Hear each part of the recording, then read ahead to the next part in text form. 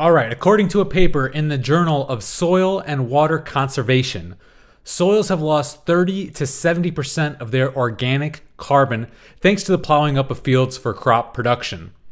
Now, soil holds 80% of the Earth's carbon. That's 4 times more than trees. That's 3 times more than the atmosphere itself. So if someone is concerned about climate change, food sustainability, or basically the human race at all, we should be concerned about our soils. This is the biggest opportunity we have to sequester carbon and continue to feed ourselves.